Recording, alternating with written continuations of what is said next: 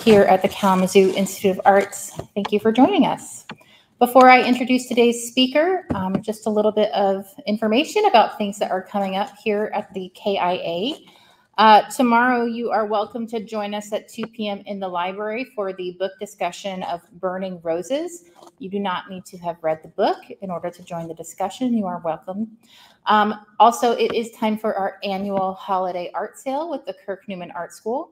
If you're a KIA member, you can come on Thursday night, that is members night, and Friday and Saturday is open to all. And there's always really exciting things at the art sale, and the proceeds go to the artists as well as the school to support scholarships and things like that. So we hope that you come and do some holiday shopping or shopping just for yourselves.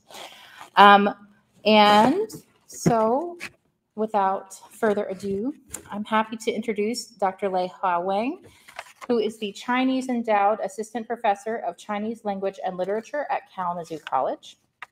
With a background in comparative literature, she is interested in various topics on traditions, including their formation, transmission, and transformation. She taught at Sarah Lawrence College in New York and Pacific Lutheran University in Washington before she came to join us here in Kalamazoo in 2019. And this art break is connected with the exhibition downstairs, which is called Captive Beauties. And if you have not yet had a chance to go and see that exhibition, the KIA will be open for the hour after art break, so please go. I know that Dr. Weng is going to give us some more context about the lives of the women that were depicted in those works of art. So please welcome Dr. Weng.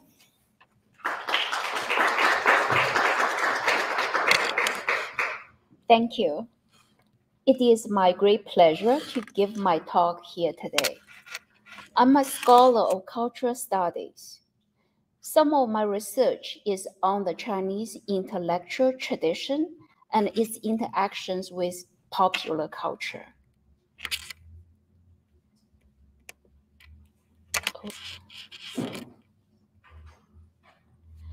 My talk is a continuation of Dr. Liu Yang's talk last Tuesday, which was online. In his talk, Dr. Liu discussed the images of flowers in the depiction of women in this exhibition downstairs. I would like to take a slightly different perspective.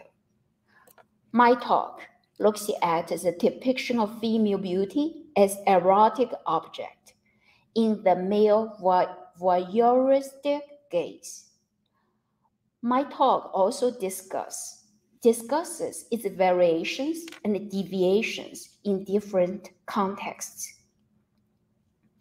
Before we move to these paintings, I would like to make 3 points.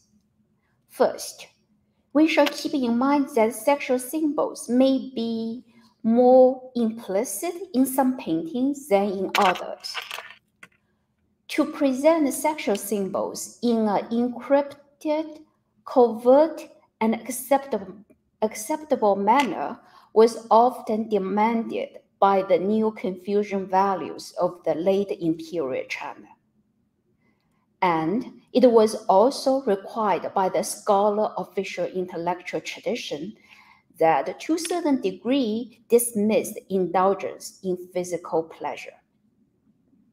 Secondly, there are variations of and deviations from erotic objectification. In the second part of my talk, when we look at these varied and deviated features of erotic depictions, we will pay attention to the artist's deliberate purpose or the supporting narrative or some particularized context of these paintings. Thirdly, the depiction of women we look at today belong to the genre of 美人 paintings, or beautiful women paintings. These 美人 paintings differ from the other, these 美人 paintings differ from the other genre of 春宫图 or erotic paintings that feature nudity and much more provocative sexual imageries and symbolism. We today discuss the genre of 美人 paintings. not the 春宫图 paintings. I'm going to start with this painting of 1847 as my introduction of the traditional erotic depiction of young beauty. The two young females follow the literary convention of describing female beauty. They both have cloud-like hair. The eyebrows are like moth antennae or distant mountains. They have cherry-like mouth. Their skin is as fair as snow or white jade, and forth, and so on.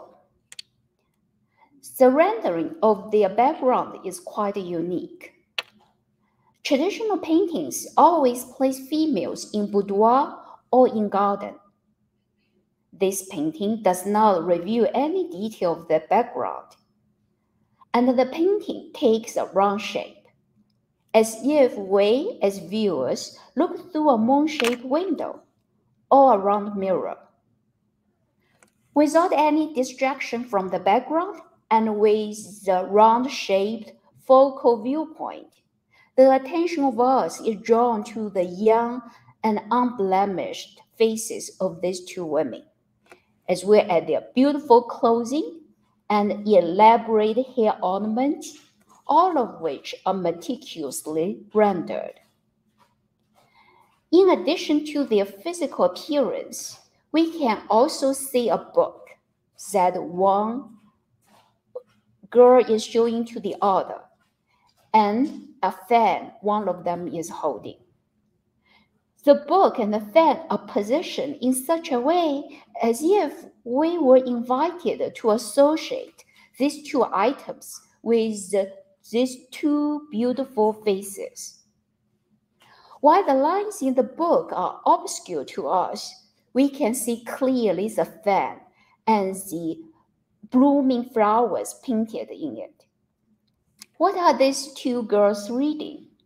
What are the connections between the lines they are looking at and the fan with blossoms? Are these two young women reading together a love poem? While some of the features, such as omission of the background, are unique, this painting follows the generics of depicting women as erotic objects, but with rather figurative symbols and similes. It invites a male scholar's voyeuristic gaze in an implicit and a covert way. In this painting, we see another kind of depiction of females who are rendered with more explicit erotic appeal. In the center are a group of courtesans playing musical instruments for scholar officials in a drinking garden party. The facial expressions and gestures of these courtesans give clear, calm, hither invitation. They successfully get the attention of the male patron and his guests. One guest in drinking is about to stand up to greet them. In the left side of the painting, we see another group in a pavilion. A scholar official is playing zither for his male friends. A female, likely his concubine, is listening attentively behind him. We do not see any of her hair ornaments. Her quiet presence in a more intellectual setting accentuates the sexual attributes that we see in the group of courtesans in the center of the same painting.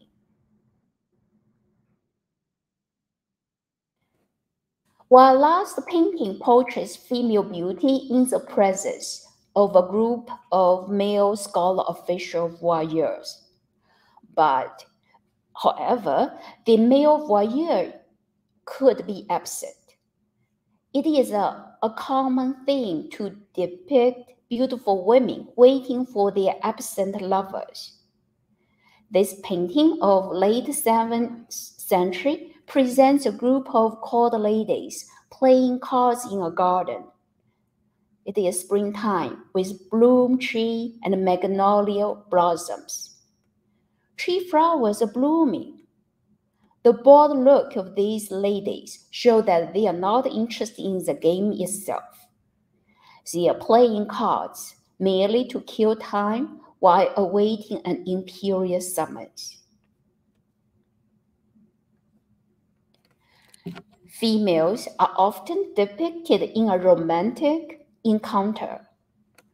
In the center of the painting is an elegantly dressed young traveler on horseback. He looks back to cast a glance at the girl who reclines against the window of a thatched hut and tilts her bed slightly to the other side. She is not directly engaged to the gaze of the traveler, but her look and the way she turns her face indicates that she is aware of and responsive to the young man's gaze. Again, it is springtime. Willows are misty, and peach trees are blooming. The young female, suggested by her hairstyle, is not yet married. She may be expecting a young lover. In Chinese fiction, from the Tang period onward, women who allow themselves to be seen by passing men in effect open the way, however unintentionally, to sexual access. Stories that begin with a chance viewing often end with her seduction. However, in this painting, the traveler on horseback is shown to be in a hurry. The roadside hut is rendered in a way that the young woman looks to be upstairs, with no door or any other easy access visibly shown in the painting. This painting is identified to echo to a tone poem that tells the story of a chance viewing not leading to a romantic relationship. The tone poem goes, "This very day last year by this door, peach blossoms were in bloom against her blushing cheeks. But where, pray, is she now? While the peach blossoms are still there, smiling in the spring breezes?" In the poem, the young woman is no longer there when the male traveler finally comes back to visit her 1 year later. In the last 4 slides, we look at the male voyeuristic depictions of female beauty.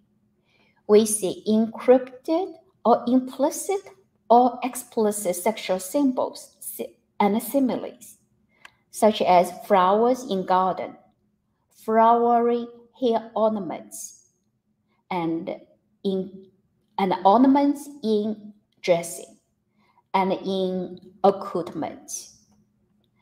In the following 2 slides, we will look at some variations of these generic erotic depictions.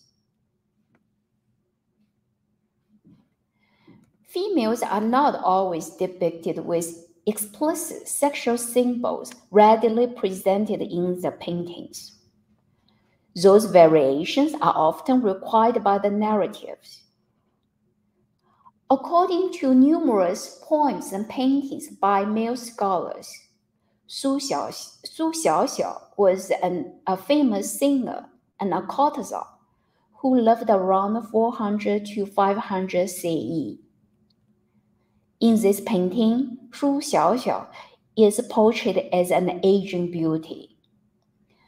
The poem contained in the artist's own inscription reads, "She is not grieving for autumn now, nor moved by spring. The silken fan back in its box, a new one in his hand. As fragrant breezes bring contentment, the metal wind now fades. In this world, can anyone plumb the truth of her heart? The painter at a point laments that while spring is coming, Su Xiaoxiao no longer cares.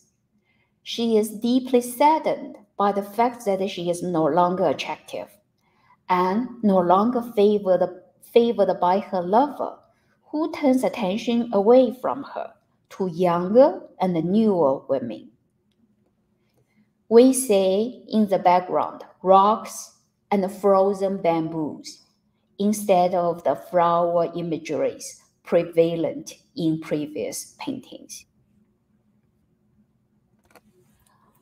Much like the painting of the aged singer Su Xiaoxiao, this painting of 1650 by Wang Jianzhang was an inspiration of a literary work on aging beauty.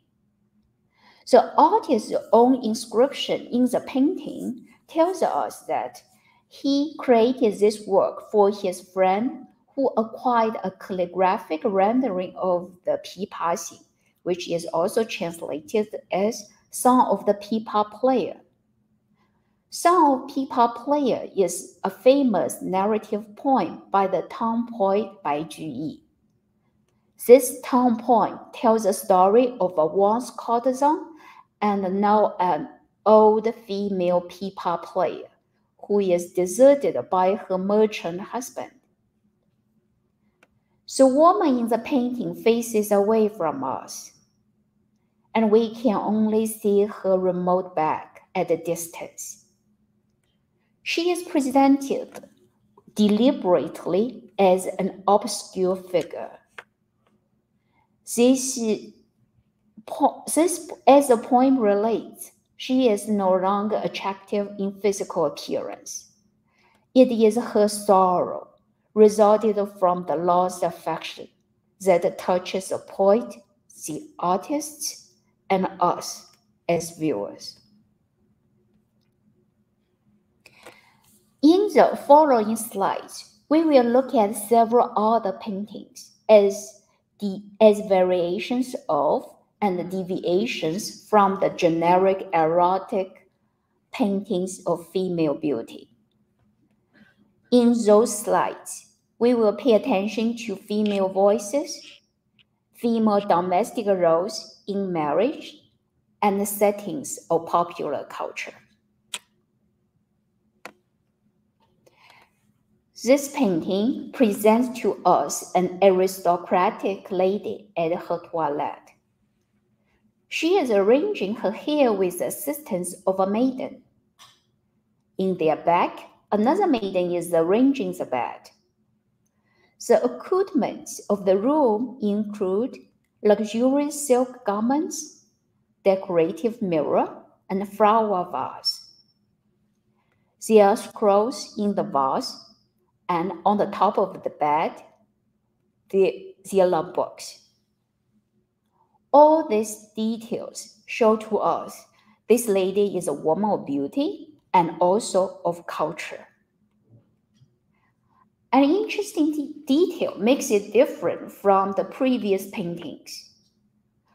What is centered in our view is not the lady herself, but rather the canopy bed and the quilt that the maiden is attending to. While a lady at toilette with its intimate setting is a conventional thing in erotic paintings of women. The association here is slightly shifted to conjugal celebration, with the canopy bed in the center of the view. The upper left side contains a poem by female collector, who we know today to be a poet and the wife of a scholar official. With the centered canopy bed and with the poetic calligraphic inscription by a self-identified female collector, This painting presents to us some deviation from the generic male voyeuristic gaze of beautiful women.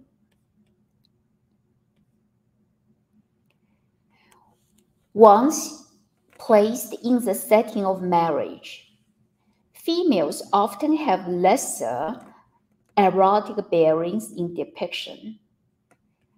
In this painting, we see a couple engaging in intimate conversation. Rather than appearing to serve her husband, this woman seems to command almost an equal amount of space and attention. We say in the room accoutrements, some plum together with bamboo branches in the vase. It is winter time, but the warmth of the stove in front of the couple and the books behind them suggest affection and the intellectual bindings between the husband and the wife. This painting presents to us the domestic power structure in a scholar official family. The scholar official is portrayed as the center of the painting. Sitting in the main hall, he looks relaxed in casual clothing and in slippers. He is giving orders to a male servant.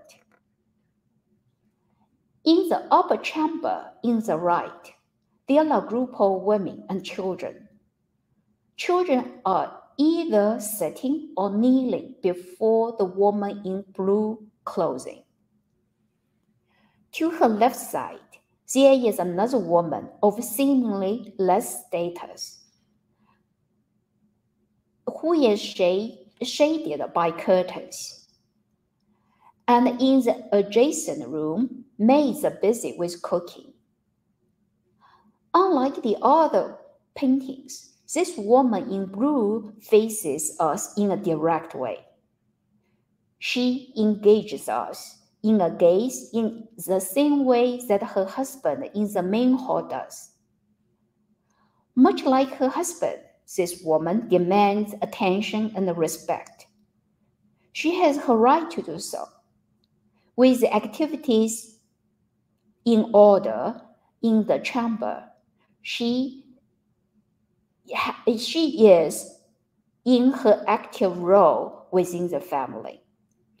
She manages the household together with her husband, though with different domestic duties and responsibilities.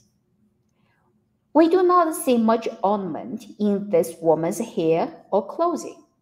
She is presented much less as an erotic object, but rather as a figure of domestic responsibility and power. What we now look at in the left is an album leaf of late Qing. In this painting, a man and woman stand beside a cauldron, from which flames shoot out. Two naked children look out from the cauldron, seemingly unperturbed by the flames. The woman is gently drawing one of the children out of the cauldron. Judging by the 8 trigrams on the cauldron lid on the ground, the dahlia's accoutrements on the nearby table, and the way the adults are dressed in leaves and animal skins, we may infer that this painting presents a scene of the creation of humankind by 2 mythological figures, 女娲 and 伏羲. For comparison, I place here to the right a tone painting of these 2 mythological figures. As we can see in the album leaf in the left, these 2 mythological figures are rather demystified. They are presented as an ordinary young couple. The woman seems to take more action in the process of children making. Again, in this family structure, female is presented more as an agent in action and in duty, rather than as a passive erotic object. The mythological scenes of the creation of humankind are more favored by popular culture and not so commonly found in male elite poetry or painting. The depictions of women in popular culture in late Imperial China often differ from those in elite culture. This painting was once part of the paintings used in Buddhist mortuary rites, honoring the souls of the dead. To the right side, a woman and her child are both in white mourning clothing. She is presenting a legal case to an official. We do not see much ornament in her hair or in her clothing. There is very little sexual attribute in her bearings.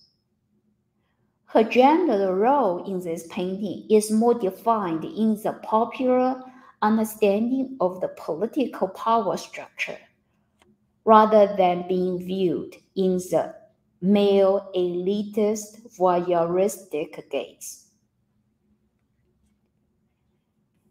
The erotic depiction of women are often part of the male scholar official culture. Sometimes the artists render and accentuate the deliberate absence of sexual symbols, as required by narratives. These women depicted as erotic objects are often imaginary literary figures that are constructed through numerous paintings and poetry by generations of literati, as often evinced by layers of inscriptions and colophons containing literary allusions made by the artists themselves and by the collectors. Instances of such could be found in the painting of the singer or the play of Pipa, the painting of Pipa Xing, and the painting of the singer Su Xiaoxiao, and also in the nymph of the lower river, which is not yet mentioned in this talk, but part of this exhibition downstairs. The erotically depicted beauty often has rather unstable or weak connections with marriage. They could be unmarried young women in passing romantic encountering, or courtesans entertaining scholar officials, or deserted aging wives. Once situated in marriage, the women in these paintings are often portrayed according to their roles in domestic life, and they are rendered with much fewer erotic attributes in appearance and in bearings. Those paintings could be found more often in popular culture, such as a Buddhist ceremonial site, and less common in male elite paintings. I would like to end my talk on the paintings of the late Imperial China with 2 bulletin points on the social and political changes in China of the 20th century. Of the Qing dynasty ended in 1912. The feminist movements in the 20th century were initiated and led by male elites, those once scholar officials and modern intellectuals. And in these feminist movements, women were encouraged to leave their household, to receive education, and to join the workforce in modern society. Thank you. I would like to express my gratitude to Jessica, Sandra, and Miriam, Thomas, and to Shanna, who assisted me with the preparation. and to Dr. Liu Yang, who helped me immensely with the images and articles. And I wanted to express my appreciation to my dear colleagues at Kalamazoo College who show generous support and who come to my talk here today. And I want to thank my students of Chinese 300 who came to the exhibition with me last Friday and provided me with insights and new perspectives. Thank you to you all.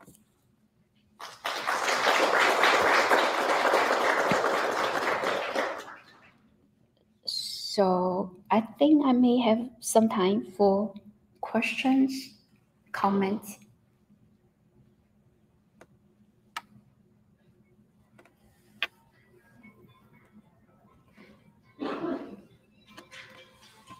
Yes. There was, I'm not very informed about Chinese art, but I once read something that talked about hairstyles. Mm-hmm. And that you could tell what era, like a lot of the paintings stay the same through the centuries, but hair Mm-hmm. Mm-hmm. could tell you what century you're in. Mm-hmm. So Mm-hmm. seems like also hair is important. Yes, yes. Thank you very much for your question. Your question is about the hairstyle and their status, and whether those style change over time. Yes, the hairstyle change over time, but there were some consistent features, and usually people can tell whether a woman is married or not married with a particular hairstyle. And this from, so oftentimes younger, not yet married, they have their hair put up on both sides. And because of this very feature, we could infer the young girl in the thatched hut is not yet married. And also the ladies of upper class oftentimes have more hair ornaments than women of commoners.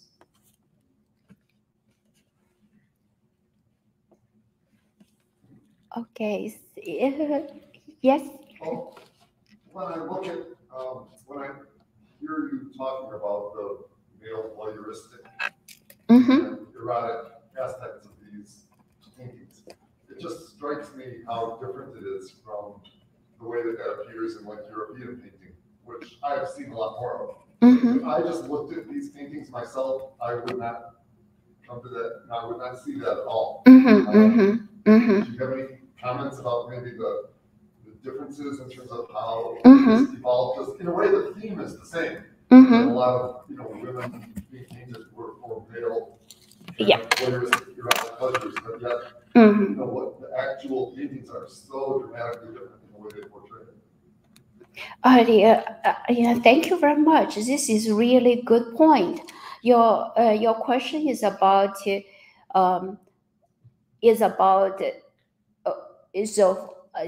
evidence of the male voyeuristic gaze in these paintings. My talk is inspired by Dr. Liu Yang's talk.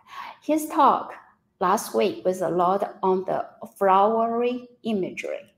And also my talk got quite a lot of inspiration by a scholar on Chinese art. His name is James Cahill. And so it made me to connect the image of flower with female genitalia. And there are literary allusions, a lot of literary allusions in Chinese culture that connects femininity, especially the physical appeal of femininity with flowers. And also, yes, this is just the perspective I take to look at the paintings in this collection, in this talk. There should be many other perspectives, such as the gender power, for example. And yes.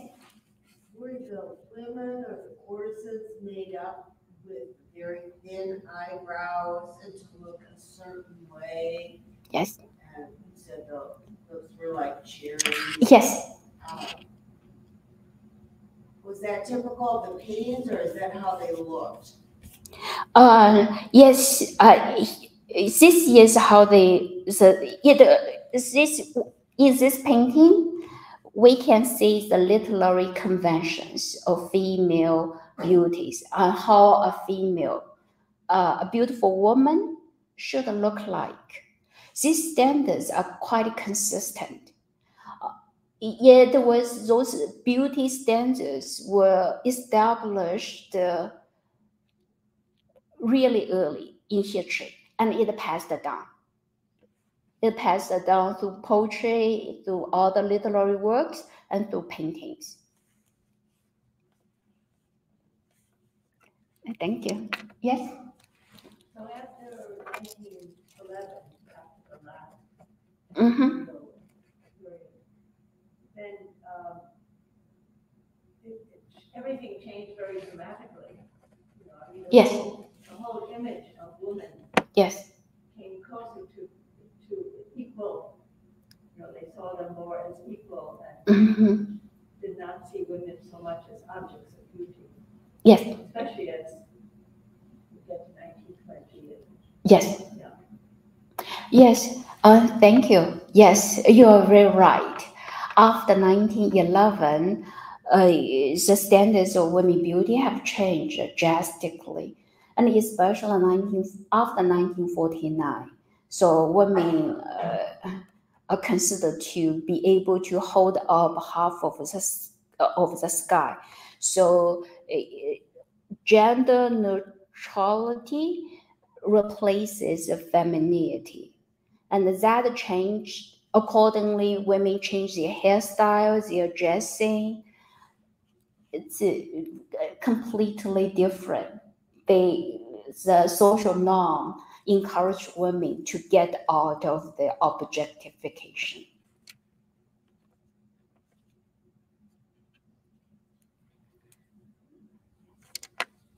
Thank you for the wonderful questions.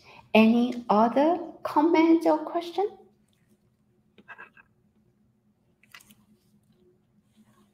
Okay, I will be around. And thank you. Thank you for being here.